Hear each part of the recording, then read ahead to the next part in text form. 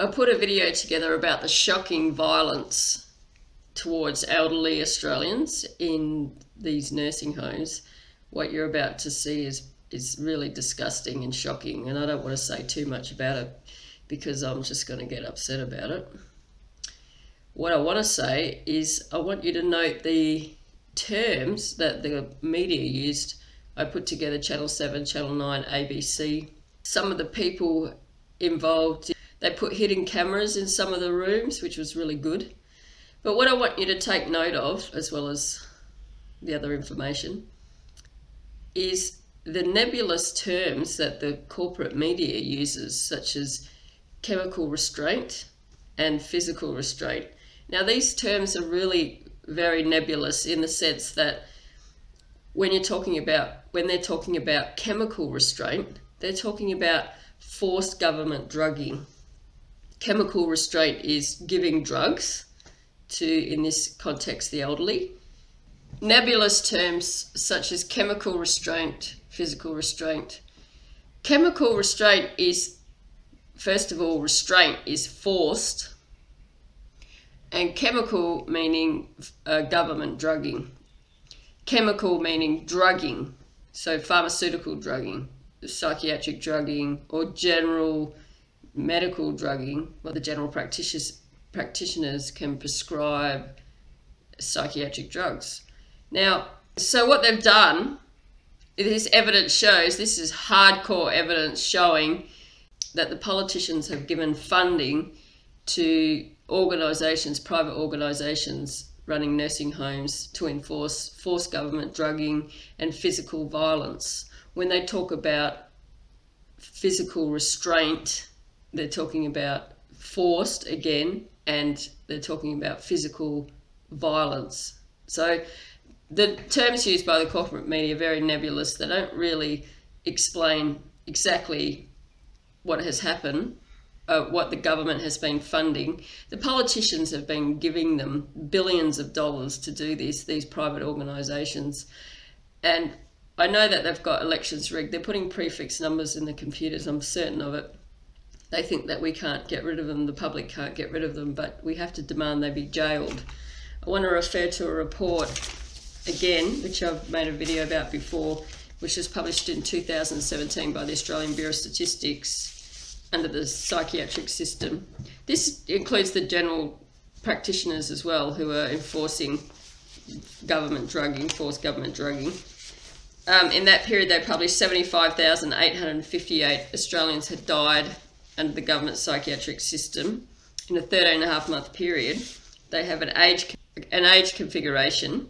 Persons aged 15 to 74 years, 26,375 people, which means the people that died outside of that age bracket, under 15 or over 74 years, 49,483 Australians.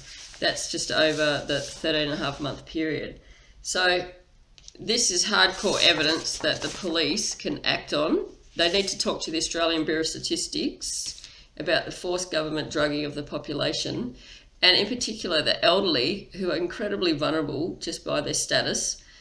And we've got hardcore evidence now of this violence, this disgusting, gratuitous violence that has been forced upon the elderly in Australia through the forced government drugging and physical violence, shocking acts of physical violence and forced government drugging, which is incredibly violent because they kill people with these drugs.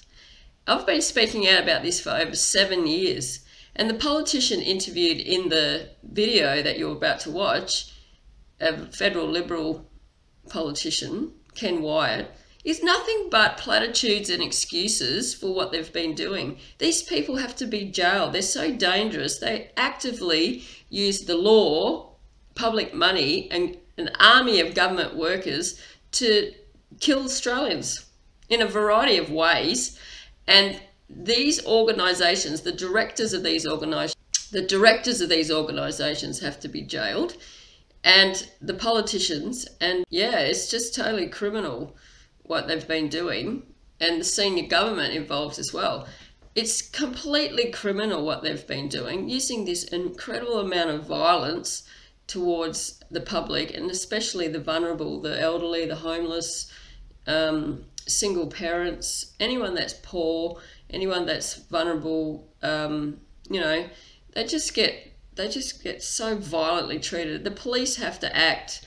I also want to refer to the public needs to encourage the police to act, and also contact the Australian Electoral Commission to email them and tell them to take these political criminals off the ballot. They have to be deregistered and removed and banned from going on ballots. That's Liberal, Labor, the Greens and Nationals, who have been funding this disgusting violence towards the elderly.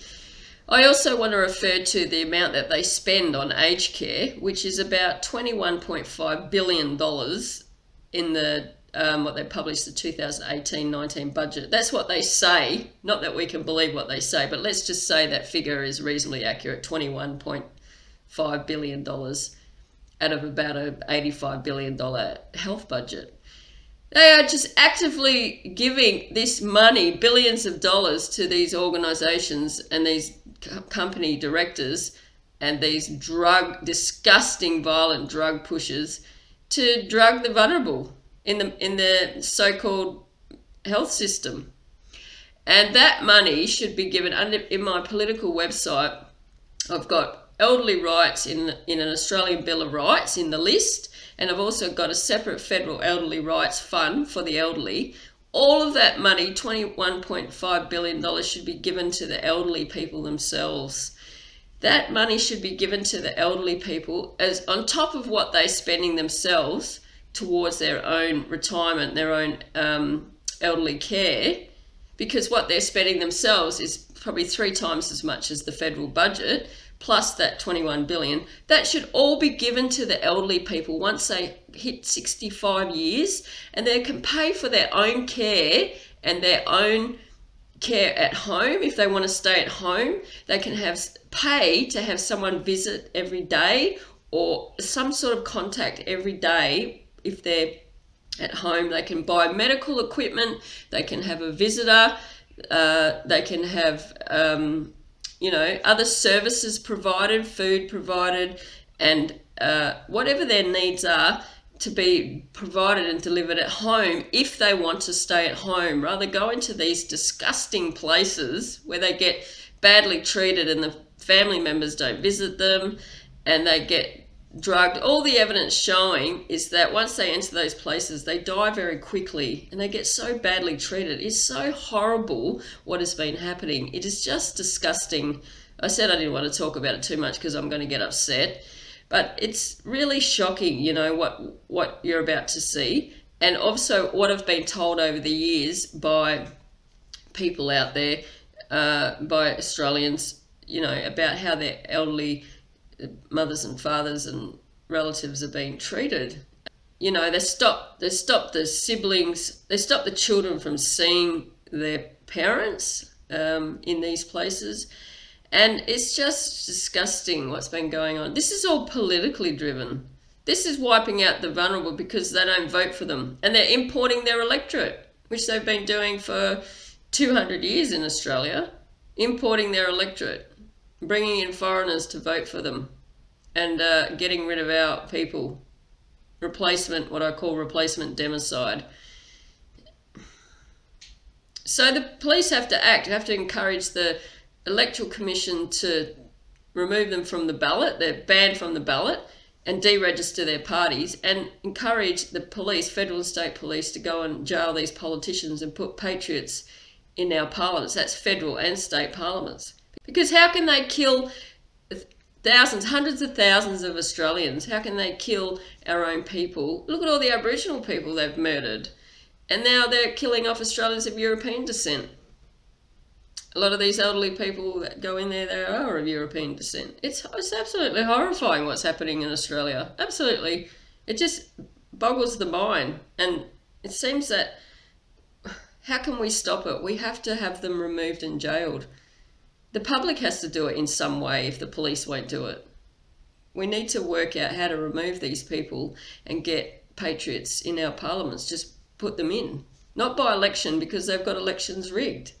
And it's so serious that, you know, even these corporate media people are reporting on their stuff, but they're making millions of dollars, hundreds of millions of dollars out of their political connection with Liberal and Labor. They've been taking their money as well through the government funding they use when they advertise or when they make government announcements. They've been taking hundreds of millions of dollars, and that's why they're still broadcasting them in elections. But they've definitely got prefix numbers put in the computers, because within an hour after the close of poll between 6 and 7, bang, Liberal, Labor, it's prefixed. And what? How long have they been doing that for? For decades, probably. And then what you see in an election is just a show, because the numbers aren't even being put in the computer by the staff. But yet supposedly there's a result. And if you analyse the published figures on the published election figures for May 2019, all the first preference votes for the small parties means about a third of the politicians in the Senate must be new parties and independents based on the mathematical numbers, and that hasn't happened. So it's definitely rigged, and we have to have them arrested. We have to have them removed. But I hope what I've put together gives you an insight into how disgusting and violent and criminal the political people are in this country, the corporate directors and the senior government, and the senior government involved in profiting and enforcing all this disgusting violence towards the elderly. Queensland again, but not the most pleasant of stories. Elderly residents of the Earl Haven nursing home on the Gold Coast were being physically abused and chemically restrained in troubling numbers. For more on this story, we go live to Julia Bradley. Julia, the revelations came about during a Royal Commission hearing.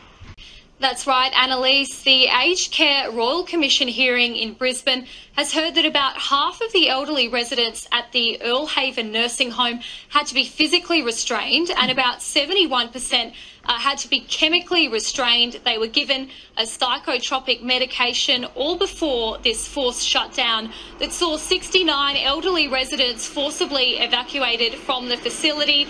These revelations came about from a staff member at the Aged Care Quality and Safety Commission who had actually visited the facility on June the 25th, just a month prior to that forced evacuation. That was all down to a contract dispute between the owners of the facility and the subcontractors. Now, the executive director of that commission says these figures are extremely troubling and concerning. The course of action now is going to be for that commission to find out a bit more information about these restraints and to then come up with a course of action in terms of regulation. We are expected to hear more comments on Earl Haven at about 1 p.m, I'm being told. We've already heard some shocking revelations from a staff member that feared she'd be punched in the face during that forced evacuation, and these concerns for levels of restraints only making matters worse for Earl Haven. An emotional daughter has given heartbreaking evidence at the Royal Commission into aged care. She's told of how a 6-week stay at a Maryland's nursing home left her 72-year-old father a broken man. Wiping away tears, Michelle McCullough describes watching her father disappear to a shadow of the man she once knew. Awful. Awful. Terry Reeves, who has dementia, spent 2 months at Garden View Aged Care in Marylands. His short stay led to a long line of questioning at the Royal Commission. I suspected that he had been given something. He had his head drooped, he was drooling. When he moved in, the 72-year-old was able to go to the toilet himself. Within weeks, Michelle witnessed 6 nurses hold him down after he wet himself. There was a lot of yelling and screaming, and Dad saw me and he got an arm free and grabbed hold of my arm, and he started saying, no, stop it. It was very traumatic for him and for me. Documents tendered as evidence reveal Mr. Reeves was restrained for up to 14 hours a day during his stay at Garden View. But the main nurse responsible for caring for him had very little memory of that time. I do not believe I did the tics. I do not recall anything. An email to staff directed carers not to put restrained patients in the central dining room, as it doesn't look nice when visitors walk in and see residents being restrained. I would like restraints, both physical and chemical, to be completely abolished. Gone. Kate Creedon, 9 News. The family of a man with dementia has told the Royal Commission into Aged Care he was physically and chemically restrained for up to 14 hours a day while staying at a Sydney residential home. His wife and daughters say he left the home a changed man. This is Terry Reeves before he went into Garden View Nursing Home in Marylands in Sydney's West in May last year. This is what he looked like a few weeks later.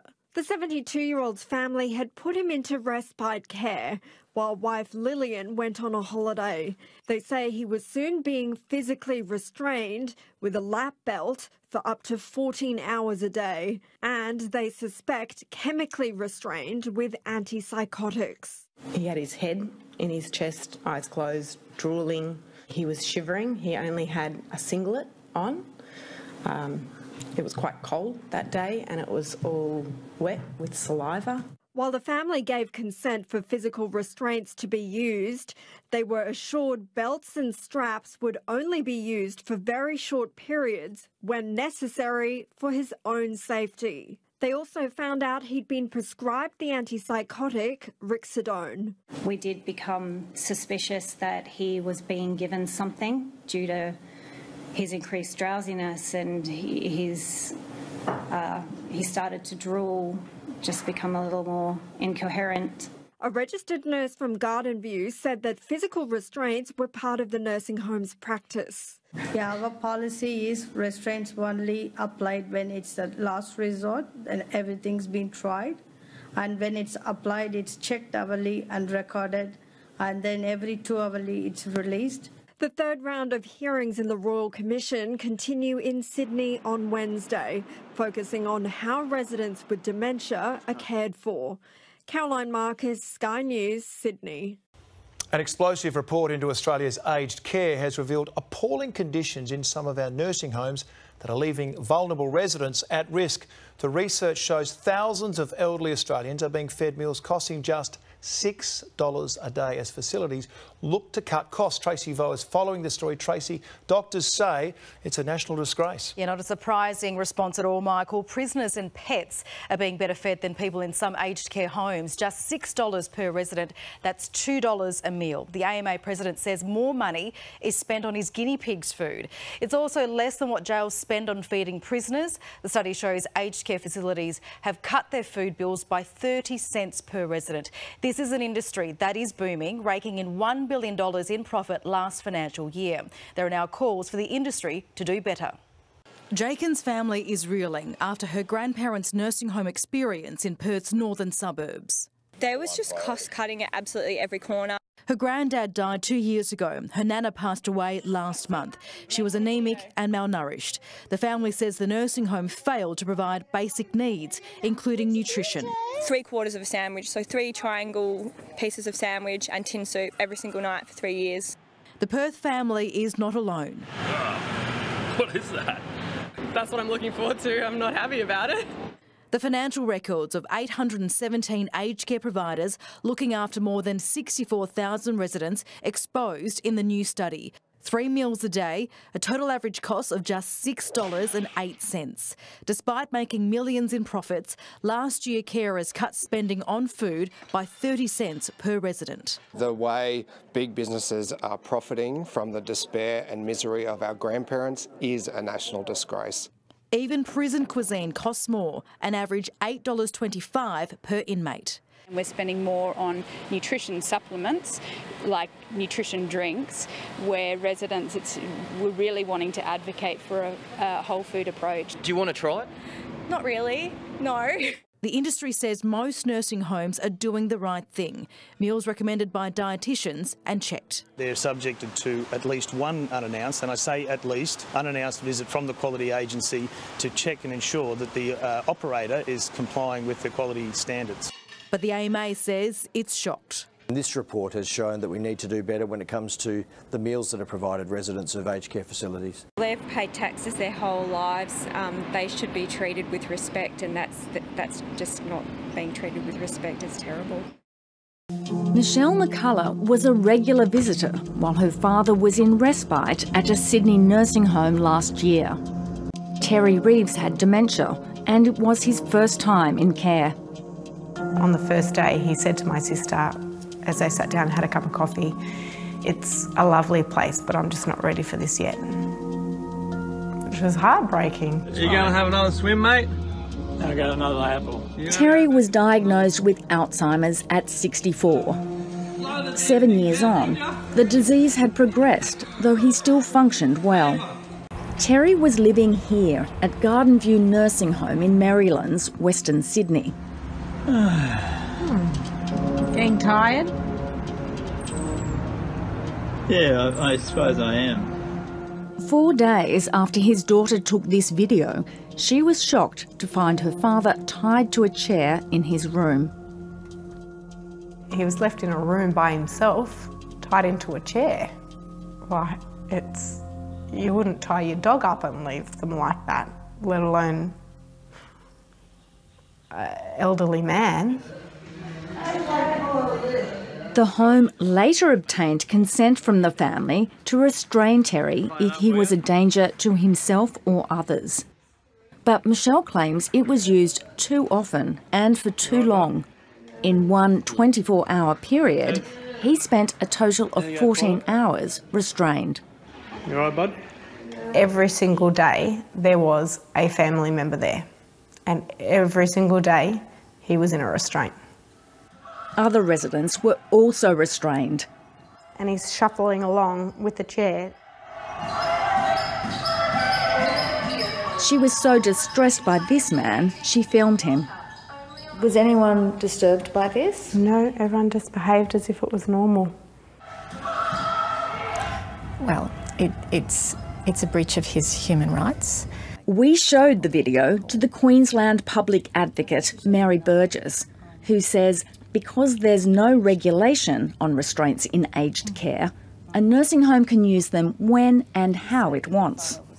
We know there are people who have challenging behaviours, and it's in their interests and the interests of others around them to be managing that. But you can't have these things operating in a legal vacuum. If this was happening to anyone who wasn't part of the aged population in a nursing home, it would be regarded as criminal. Michelle believes her father was also given antipsychotic medication as a chemical restraint. That day we couldn't even get him to wake, couldn't get him to look at us, nothing. That was the day that we asked them to see his medical charts, and they showed us it and said, "See, we've given him nothing." When we checked out and took him home on the last day, my mother received a bill in the mail from the chemist, which had 3 boxes in total containing 180 antipsychotic medications. Garden View Nursing Home said those drugs weren't all used, and Terry Reeves was given antipsychotics on just 6 occasions. It said it's changed its policy on physical restraints, and we regret that these improvements were not in place when Terry Reeves was a resident. Michelle McCullough asked for her father's records, but was told she needed a subpoena. Hello, Mr. Charles. Professor Henry Brodati is Australia's foremost authority on dementia. Although nursing homes need consent from families or guardians to give antipsychotics, he says that rarely happens. We did a survey of nursing homes over a decade ago, and we found only 6.5% of people who'd been started on antipsychotics or any psychotropic in nursing home had written consent in their file. Another 6.5%, there had been verbal consent documented. Do you think that GPs are also being pressured into prescribing antipsychotics and sedatives? Oh, very often. A nurse will ring up and say, Mrs. Smith is being agitated, she's going to other people's rooms, she's screaming all night, can you give her something? And of course, that's the easiest thing to do, to give her something. 84-year-old Margaret Barton was given drugs for agitation at 2 nursing homes on Victoria's Mornington Peninsula. At the first, Craig Care Mornington, the doctor prescribed a sedative, oxazepam, to be given by staff as needed. 3 weeks on, he tripled the drug, a dosage later described as excessive. She just seemed to be completely out of it. We just thought that this was about the advancing dementia. You know, as lay people, we don't know a lot about these things. Margaret's husband, Harold, wanted to visit her daily, so a month after being in Craig Care, he moved her to nearby Mequacare Park Hill. When she was transferred, she arrived with instructions to be given oxazepam 3 times a day, plus extra as needed. Over the next 10 days, Margaret had 7 falls. She was given drugs, and because of the drugs, she lost her balance, and she got a bruising of her black eye and broken pelvis. In fact, terrible conditions really there. When I finally got the call that she'd been admitted to Frankston Hospital, and I went to see her, it was just utterly unbelievable, because she just looked like, you know, skin and bones. And they said, oh no, look, you know, she'll be okay, you can go home. So I travelled the 2.5 hours back home again, only to get a phone call the next morning that she'd died. And I wasn't there. I wasn't there, and she wasn't. She was by herself. No one was with her. The coroner found the 84-year-old died of pneumonia caused by rib and pelvic fractures, and that the medication regime contributed to her physical decline and death. Margaret Barton died after being in care for just over 8 weeks. In a statement to the ABC, Craig Care and Mequacare said staff gave medications as prescribed by the doctor, and they have since improved their processes.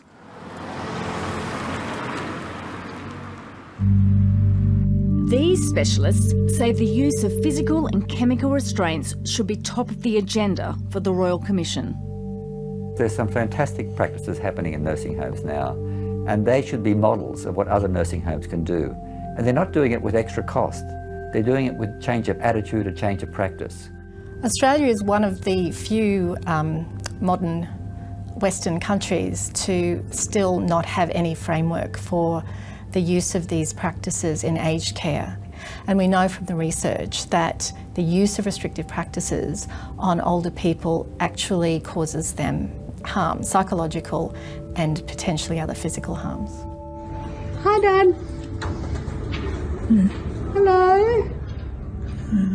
He went in as a man who could feed himself, who could take himself to the bathroom, who could engage in a conversation, to come out and be a man who couldn't feed himself, needed assistance walking, couldn't take himself to the bathroom, lost all of that. Do you think that's just part of the dementia? Not that quickly. It just seems to me utterly bizarre that how Mum can go into a nursing home being quite reasonably healthy but suffering from dementia, and we expected her to live for quite a number of years later, and yet to find that in 8 weeks' time she's dead. And you know, you just can't help feeling that the system killed Mum. There's got to be better alternatives. These carers think it's funny when Jean Robbins lashes out after one of them grabs her sore leg.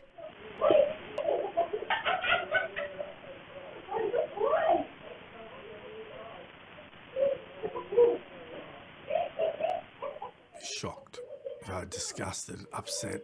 You could see her face that she was mad at them for laughing at her, you know. There was no respect.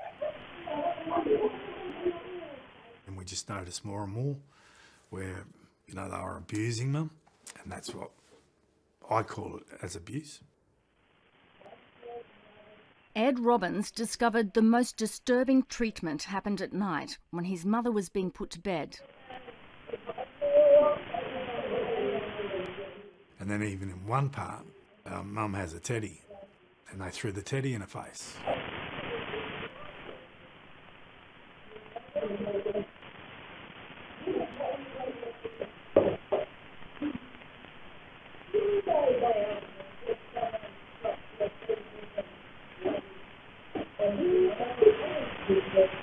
Mum's trying to defend herself there, putting her arm up, pushing against her because she's being grabbed.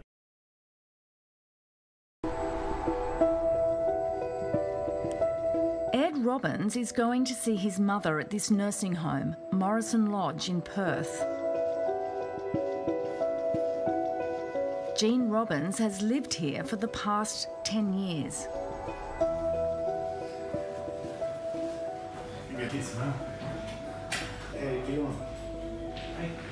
In 2016, Ed was worried about unexplained bruising on her arms and legs.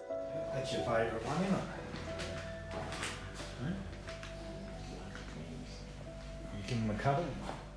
Mum said to my sister, you know, look, they're so rough, it feels like they're ripping my skin off. And she actually had skin tears, and you could see the handprints. So she went and asked them, and they said, oh, she seems to be falling out of bed a lot.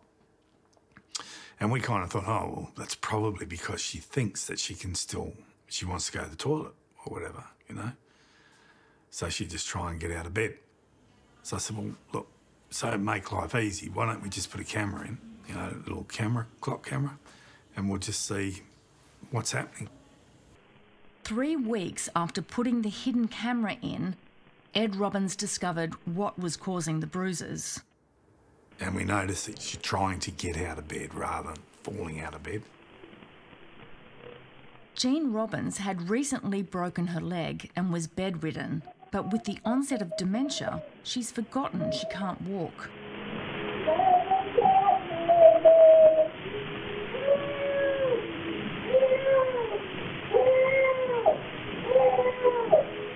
The footage shows the 92-year-old repeatedly calling for help.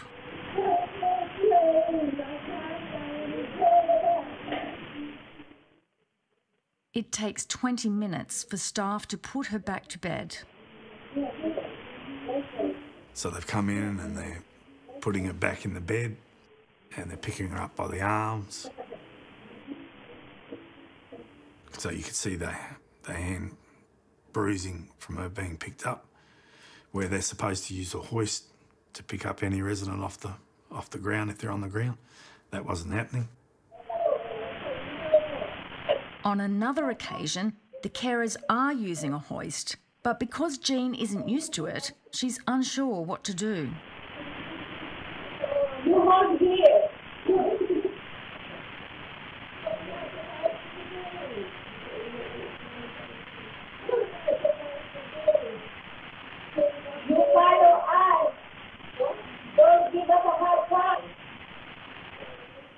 So Mum's hanging on for dear life onto those handles, and you can see by her knuckles they're white, so she squeezes because she's scared, and they're not relaxing her, you know what I mean? Yeah, these people's a carer, and they're talking to a 92-year-old woman. Don't give us a hard time. Doesn't make any sense, does it? These carers think it's funny when Jean Robbins lashes out after one of them grabs her sore leg.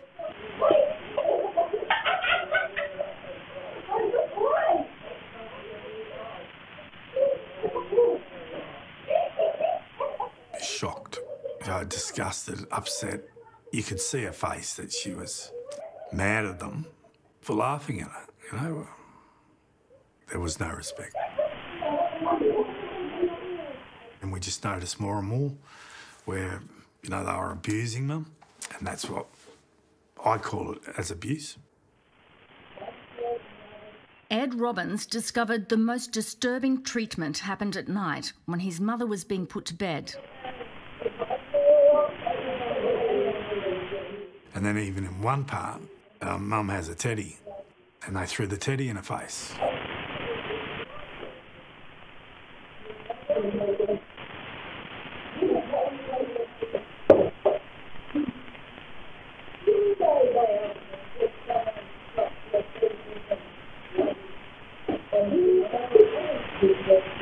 Mum's trying to defend herself there, putting her arm up, pushing against it because she's being grabbed.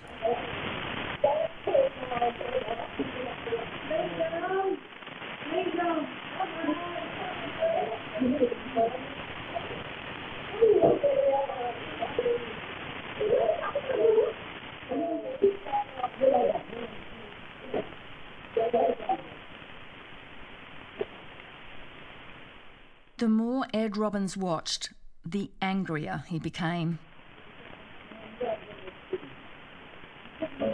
We saw them, you know, dragging Mum on the ground. She's grabbed hold of the woman's arm because she thought she's going to slip. And you can see the carer pull her arm away.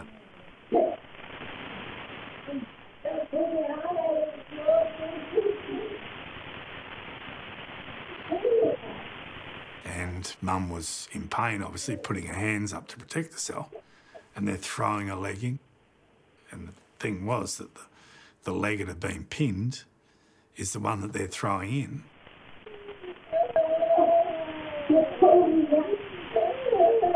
She's crying, so they've thrown the pillow over her face to shut her up or to block out the noise or whatever. Putting a pillow over an aged person's head, what is she thinking? What's Mum thinking? Disgusted, angry. A grown man like me, upset. So, and then having to show the rest of the family. Unbelievable. Yeah. Ed Robbins took the footage to Morrison Lodge, who called Perth Police. Carers Louis Ando Freeman and Glenda Lua were charged with a total of 12 counts of assault. The case went to court in March this year. So when it went to there, we thought, well, it's going to happen. We're finally going to get it off. Even the police officers that were involved, they said this will be it. It'll be all cleared up. And then it all turned to crap. The carers were acquitted of all charges. The magistrate found the carers were run off their feet, and Gene Robbins was often violent and abusive towards staff. He found the degree of force used was reasonable. Perhaps if I were to give a quick example, the example that I give is the placing of a 2-year-old or a 3-year-old into a car seat and trying to get their seatbelt done up. If that child is compliant, then some force is needed, but not much. If the child is resisting, then more force is needed. If the child is throwing a complete tantrum, then obviously extra force is needed to achieve what has to be achieved. She's a grown woman, a 2-year-old, chucking a tantrum. A child will chuck a tantrum too if they're being squeezed or pinched or abused at getting into the bed. How can a 2 or 3-year-old? What would you call it if it wasn't assault? What would you call it? Okay, abuse. She was being abused. There's different types of abuse. She was being physically abused in our eyes and from what we were told by the police. The magistrate awarded costs to the 2 carers who had been sacked. They think that we are a bad person, but in this situation, we are the victim here, and terminating us at work. That's not fair because we work hard, we care for all the people. After the regulator, the Australian Aged Care Quality Agency, saw the hidden footage, it sanctioned the home and stopped government funding for new residents for 3 months. Since then, the home's 100% accreditation rating has been restored.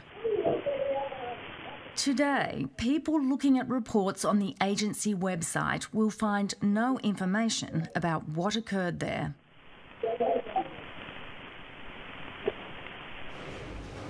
Waiting for the others to finish their breakfast.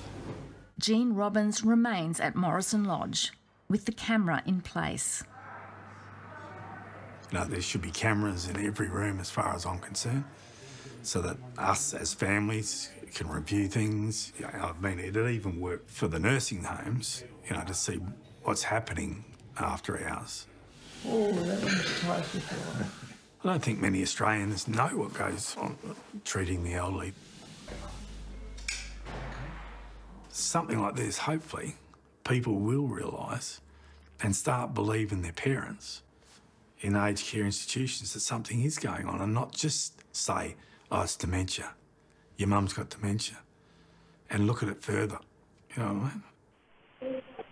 At the trial, carer Lewis Ando Freeman said the only formal training she'd had was a 6-week course, and that she had 5 minutes to get each resident to bed at night. Global Care Group told Four Corners it does not tolerate abuse, and there is no time limit to prepare residents for bed.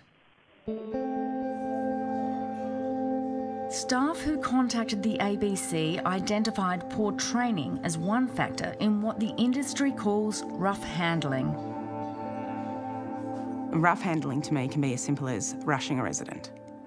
If you've got a resident that's got dementia and isn't understanding that you're, undressing them to give them a shower, you can't just be ripping their clothes off here, there and everywhere. They resist, they'll fight you. And it's rough.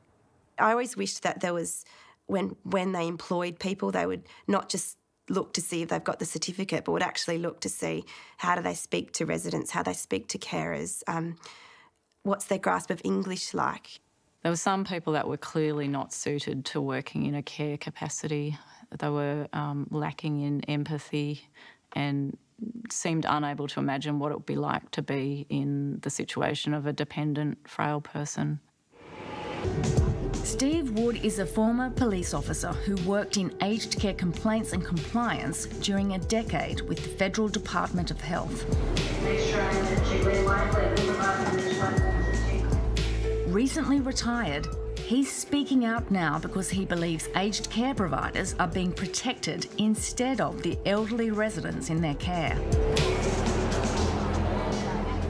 Being in the compliance team, we were that thin line of public servants who actually stood up for residents to make sure that providers did the right thing.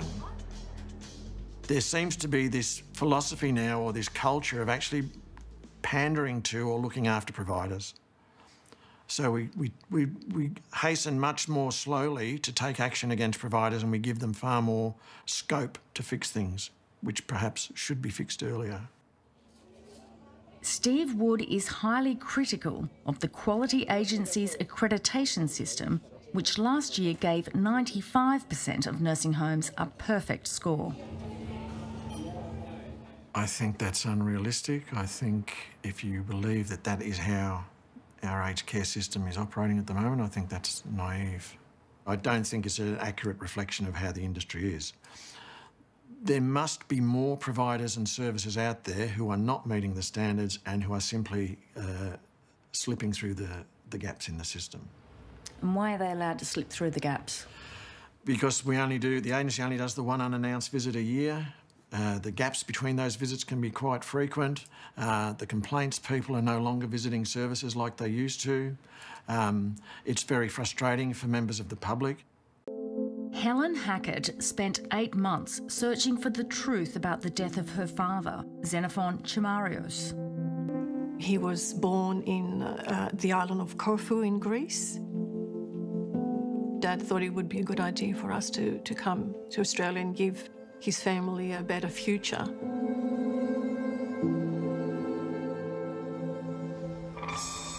He was a resident at this Sydney nursing home in Bexley, owned by Bupa, one of Australia's biggest private aged care providers, which also had a 100% accreditation rating from the Quality Agency.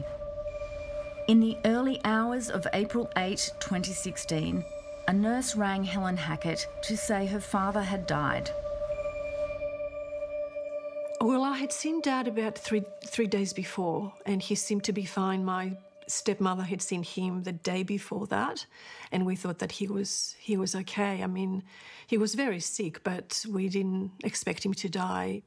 He was old and he did have a number of complications and so on. So what did you find so difficult about getting that phone call?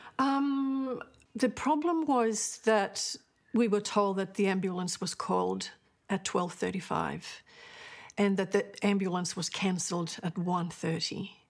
So I couldn't understand how that was happening. Why didn't the ambulance come within a few minutes, 10 minutes at the most, and take Dad to the hospital?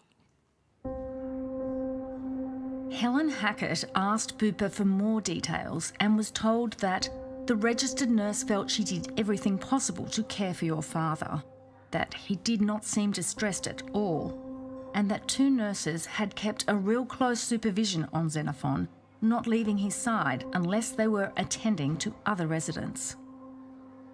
I could have really gone away and accepted their comment that my dad died peacefully. I was concerned that there was no one with him. I was concerned that he wasn't given any care at the end. And I wanted to know what really happened. What happened? Helen Hackett requested a recording of the call made to the New South Wales ambulance. She was shocked by what she heard. Good morning, ambulance. Oh, hi, Sister Bupa Bexley. I need an ambulance transfer, please. To the emergency department? No. I'm not on the emergency line, am I? No.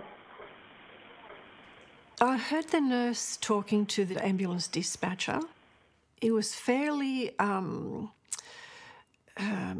she wasn't in any great rush, or she wasn't in any concern of Dad's situation. I could hear my father in the background moaning, and she actually said she wasn't trying to get... She didn't really want an ambulance straight away. She wanted an ambulance within 1 to 2 hours.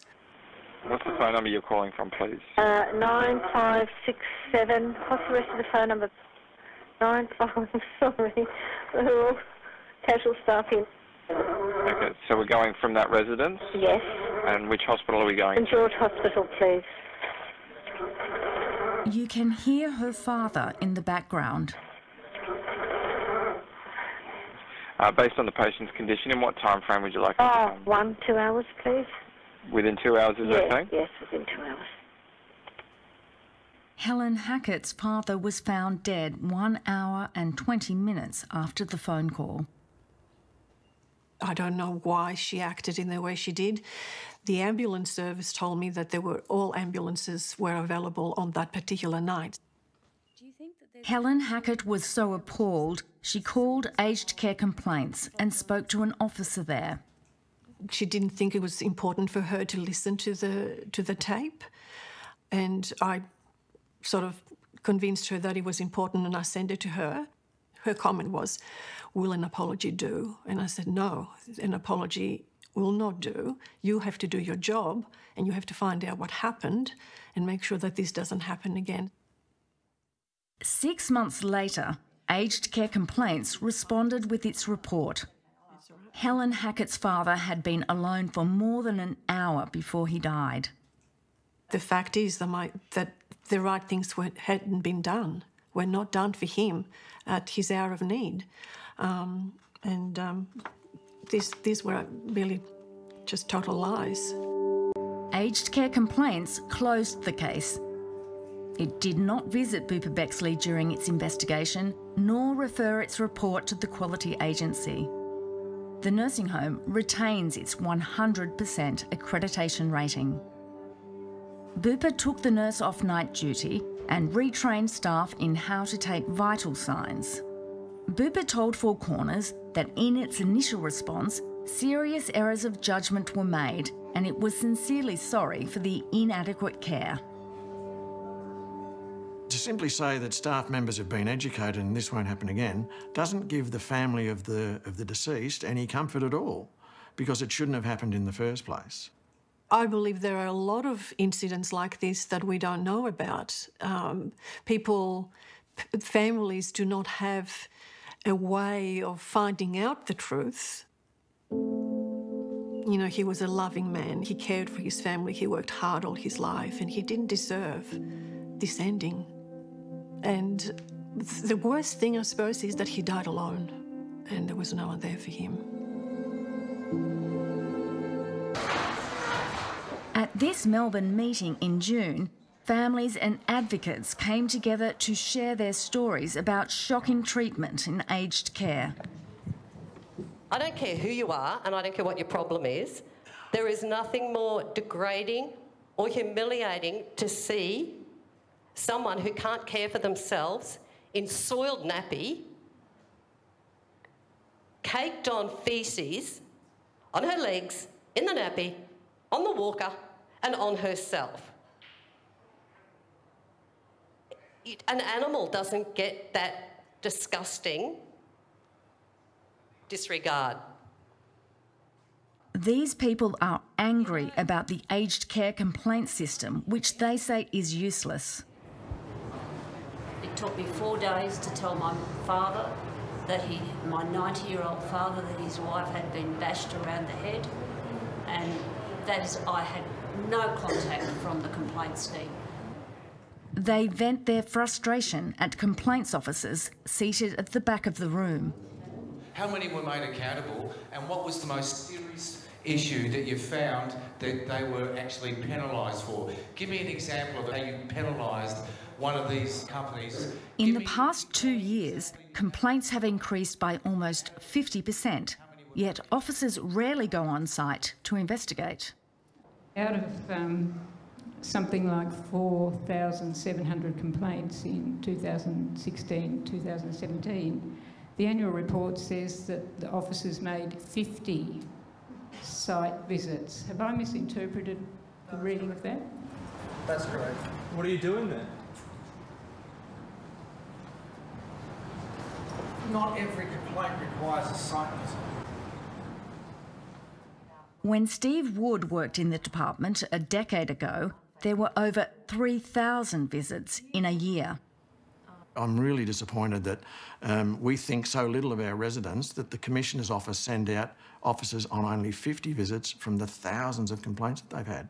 You cannot get that feeling for what an aged care service is doing over the phone. And you can't get that feeling by sending an email to the provider saying, we've had a complaint about A, B and C. Tell us what you're doing.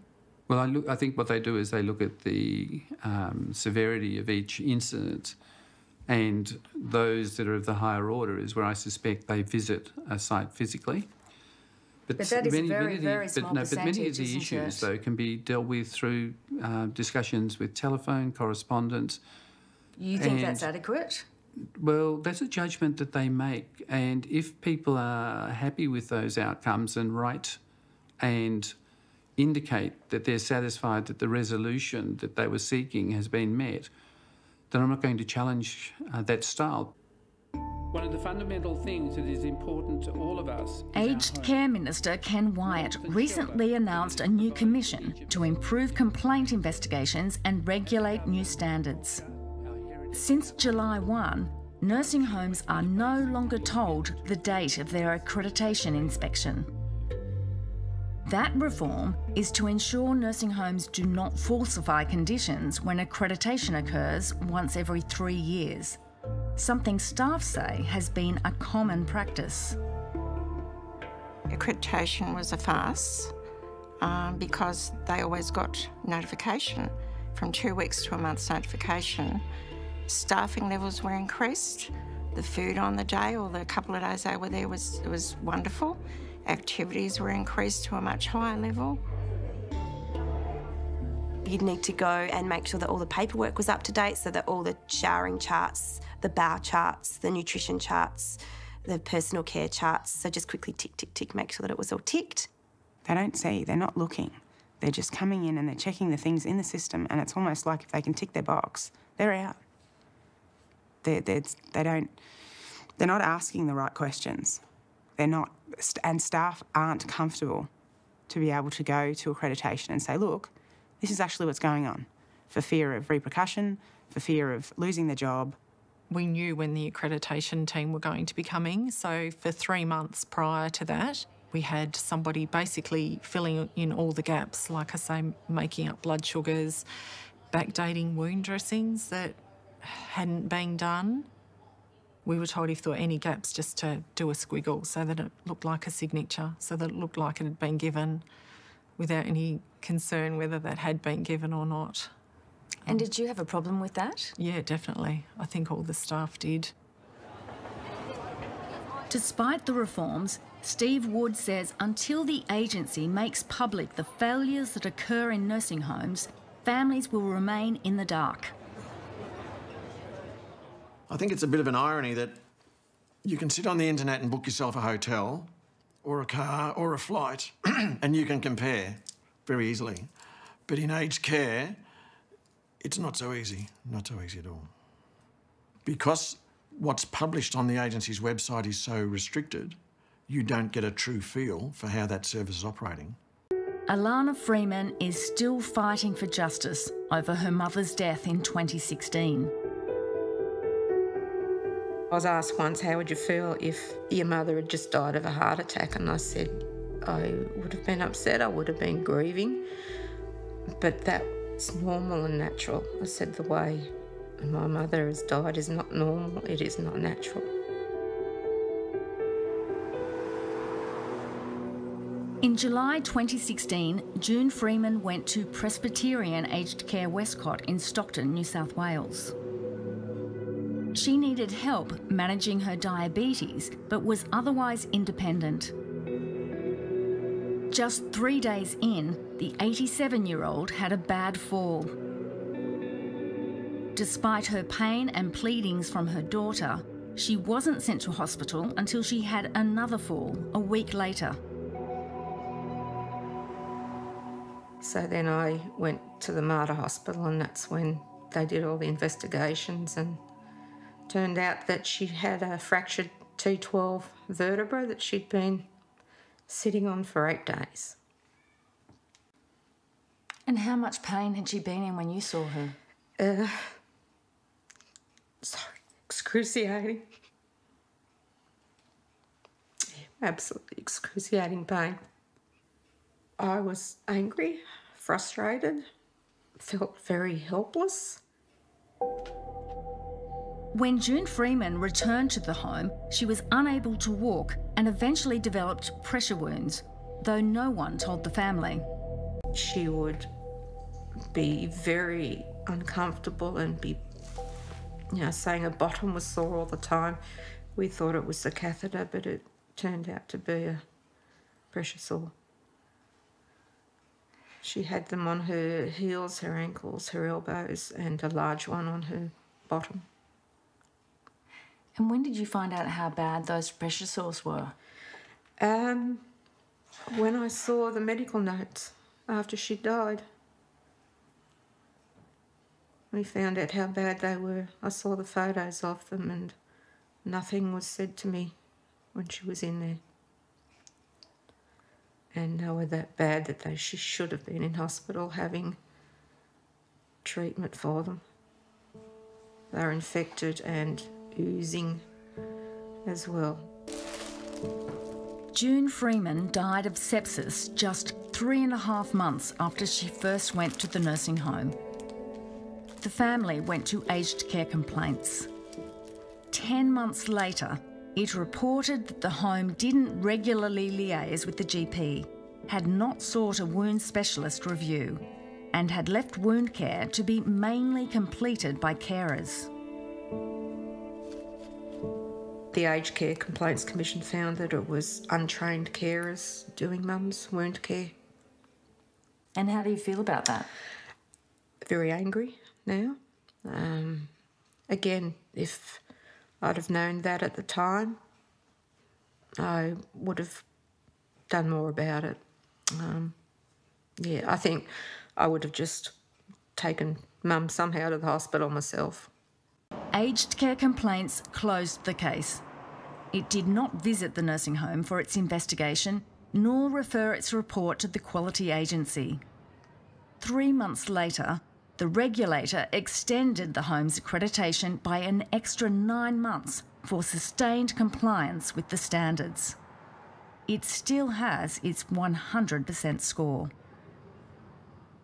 Since then, I've looked up what happens in the UK and the US, and there are sites there where you can find out any complaints. There's nothing in Australia for that. And I don't understand it. If they can do it elsewhere, what's so hard about doing it here? June Freeman's family is suing Presbyterian Aged Care for professional negligence. It's the only way in Australia to have these places accountable is through litigation. They can't be prosecuted. They just seem to be a law unto themselves, and they need to be named and shamed, and they need to be hit in the hip pocket. And if more people would do this, then they might think twice about how they look after people. Presbyterian Aged Care apologised to the family. Generous, kind, loving, wonderful wife, brilliant mother. She always said when we were growing up that she said, I never want to end up like these people in the nursing homes, just a vegetable and in those chairs, and that's what she was. Libby Bryce knows just how hard it is to get to the truth about what goes on behind closed doors. Jamie, hello. Jamie Thean has shared that experience. Sorry to hear about your mum. Thanks, hon. Come on through. Have you had some lunch? Their mothers, Mary Thean and Helen Ford, both lived at the Poplars on Sydney's North Shore, owned by Estia, one of Australia's biggest publicly listed aged care companies. The Poplars was magnificent. It was fairly new. I think it was only a couple of years old. But it was very palatial. It's not cheap. The RAD was $750,000. And I think I was paying about $2,000 a month for accommodation, etc. They thought that price would guarantee good care, but soon noticed something was not right with their mothers. Well, Mum had like bruises and like bruises on her wrists and black eyes, and whenever like I said something to the staff, they said she had had a fall. But she just wasn't right. She wasn't happy. She wasn't okay. She just, as I said, there's a look of fear in her eyes. The only time I got a really bad feeling about my mum, and this was probably 18 months after she'd been in the dementia ward, was when I went to visit her one night with a friend, and she was clearly in a terrible state. She was in her room. She looked like a trapped animal. Her eyes were bloodshot. She was swearing, which my mother never did. She was trying to bite me, scratch me, saying, "Don't move, don't move." This wasn't dementia. This was clearly a terrified old lady. Staff were also concerned. On August 22nd last year, one of them put a hidden camera in one of the rooms of the dementia unit. The room belonged to an 85-year-old woman with dementia whose identity is protected. Within hours of putting the camera in place, this is what it captured. A warning. The footage is very confronting to watch and hear. Yeah.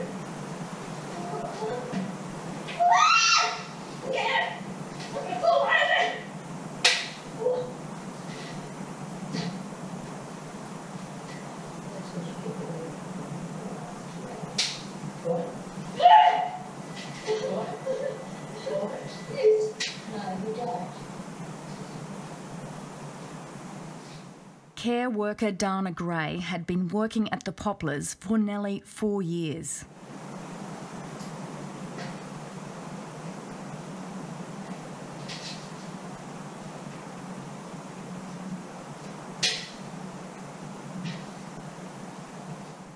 It looks like it's over when Dana Gray takes the rubbish bag, but it's not.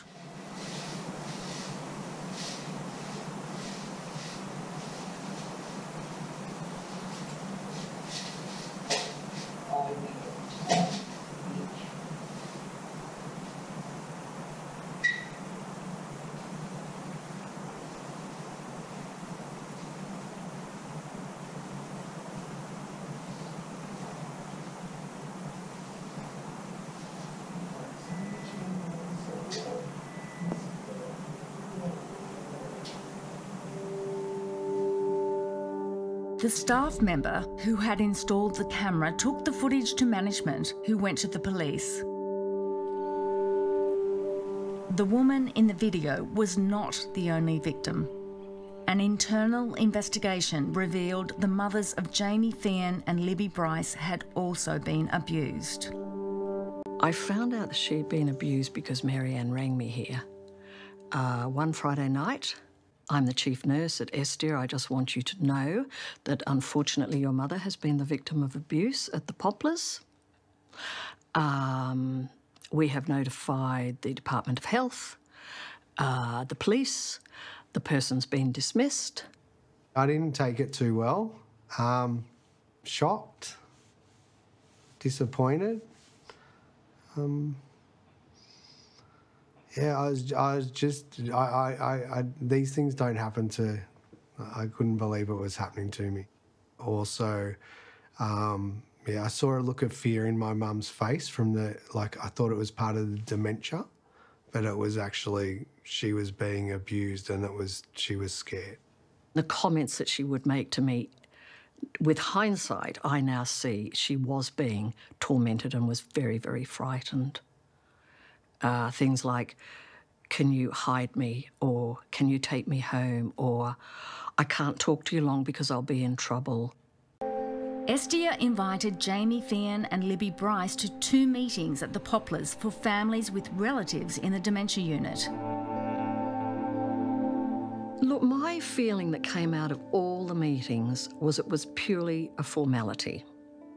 There was never any sense of deep regret, compassion, sympathy for the families, let alone the loved ones that had been abused.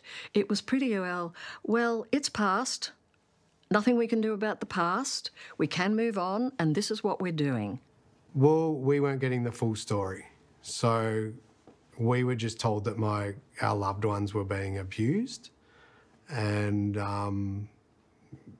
they weren't telling us the truth. And when I pushed for them to tell me more, they didn't tell me anymore.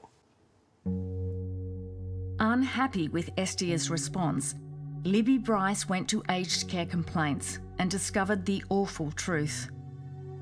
The report revealed that a year before the hidden camera was put in place, staff had witnessed Dana Gray abuse other residents, including Libby Bryce's mother, but had failed to report the incidents as abuse.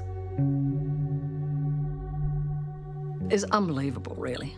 Quite unbelievable. Clearly, totally lacking in their care of duty. Really fell down terribly, terribly badly because the staff didn't feel it was necessary or were too frightened or uncomfortable to report it. So, terrible. It needs to be really, looked into because dementia patients, elderly, they're like children. If this was happening to our children, we would be in there and we would be fixing it and solving it. But somehow the elderly get neglected. We told Minister Ken Wyatt about Estia staff's failure to report the abuse. Shouldn't there be some consequences for the nursing home? Well, when I have that reach my desk, or if it's been referred to the quality agency will deal with it, because there are expectations within the standards. And let me tell you, each time the quality agency is involved, they do take their role seriously. The quality agency did visit the Poplars 7 weeks after the shocking footage merged. Neither it nor the Aged Care Complaints Commission took any action. The Poplars still has its 100% accreditation rating, and there is no mention of the assault on the agency's website. Dana Gray was convicted of assault and sentenced to 17 months home detention with a non-parole period of 6 months. Magistrate Robin Dennis called the abuse cruel, humiliating and violent. Anyone in the community who has a parent or a loved one who is in an aged care facility would be considerably alarmed. What happened is really everyone's worst nightmare.